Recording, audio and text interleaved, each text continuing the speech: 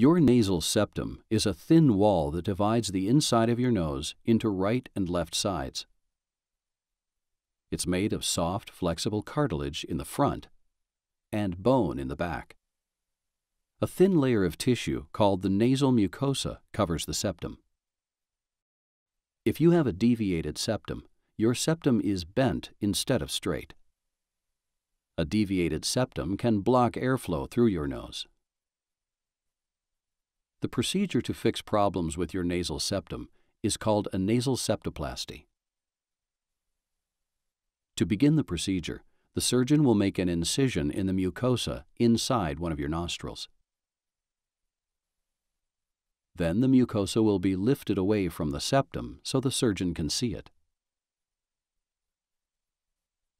To straighten the septum, the surgeon may make a few cuts in the cartilage to relax it. Sometimes, the bent part of the septum may need to be removed. Your surgeon will leave behind enough cartilage to support your nose. After the procedure, the incision will be closed with stitches.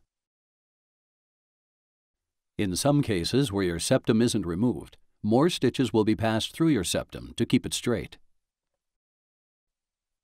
Your surgeon may put splints in your nose to support the septum while it heals. The splints will be removed after a few days.